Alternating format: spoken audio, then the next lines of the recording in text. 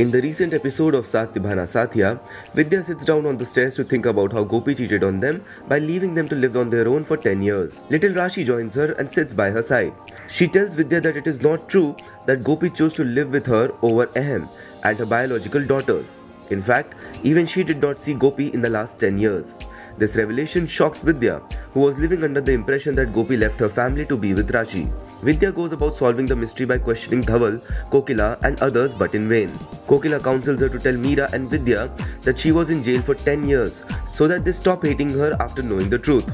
However, Gopi resists the temptation, saying her girls love Ahem a lot and she won't change the perception of the girls towards their father by telling them the truth. Will Vidya and Meera ever learn the truth? How will Gopi deal with Mansi's presence in the house? To find out, hit that subscribe button.